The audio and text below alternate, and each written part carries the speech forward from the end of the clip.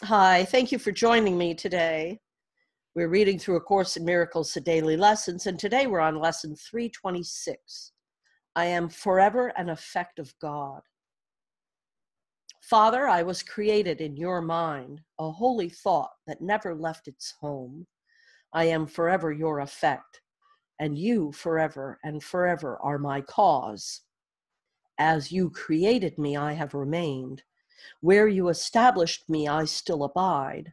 And all your attributes abide in me, because it is your will to have a son so like his cause, that cause and its effect are indistinguishable. Let me know that I am an effect of God, and so I have the power to create like you. And as it is in heaven, so on earth. Your plan I follow here, and at the end I know that you will gather your effects into the tranquil heaven of your love, where earth will vanish, and all separate thoughts unite in glory as the Son of God. Let us today behold earth disappear, at first transformed, then forgiven, fade entirely into God's holy will. I'll read it again. I am forever an effect of God. Father, I was created in your mind, a holy thought that has never left its home. I am forever your effect, and you forever and forever are my cause. As you created me, I have remained. Where you established me, I still abide. And all your attributes abide in me, because it is your will to have a son so like his cause, that cause and its effect are indistinguishable. Let me know that I am an effect of God, and so I have the power to create like you.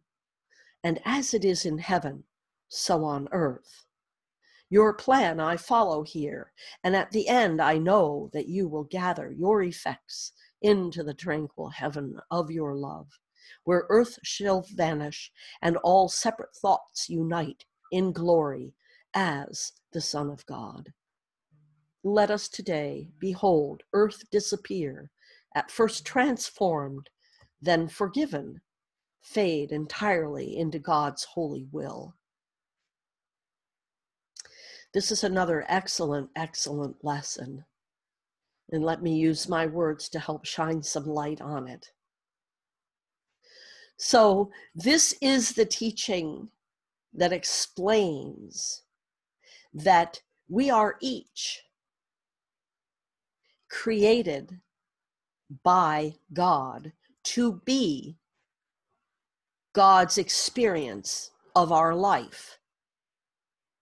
So when it says, I am forever an effect of God, what it's saying is we are each individually created by God to be God in this life, in this form, to have these experiences.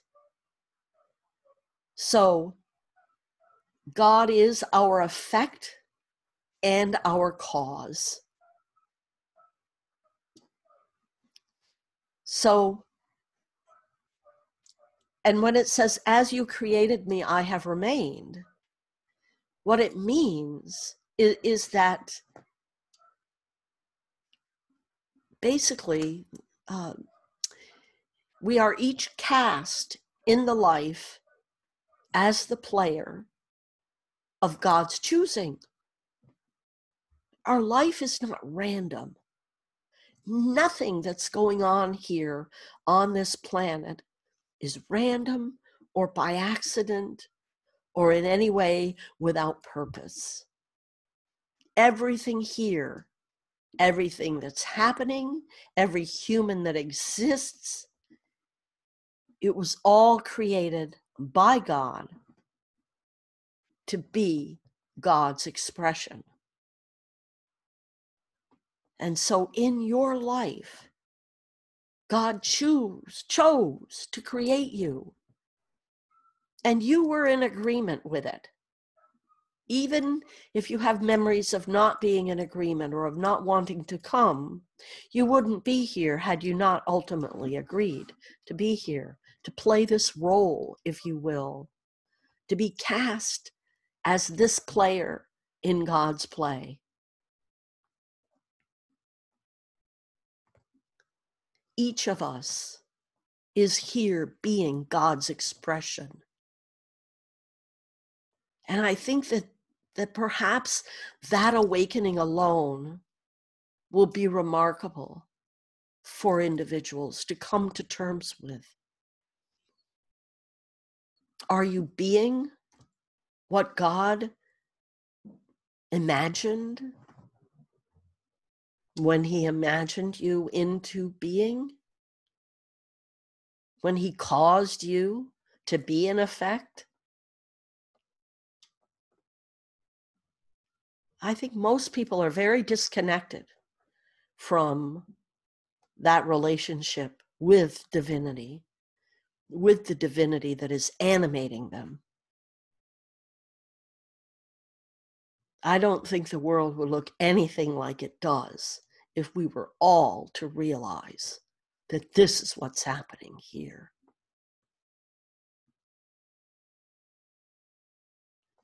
So I hope you have a great day with this today. And if you'd like additional support, you can reach out to me, 907-351-3003. Texting is best. Message me through Facebook or SoundCloud or YouTube, or my website's lindalamp.com and lindalamp.shop. And I will see you here tomorrow for the next daily lesson. They are just so very powerful. I mean, they've all been powerful, but I guess I'm excited because we're nearing the completion of the teachings. And so we're getting it all, right? So until tomorrow, namaste and much love.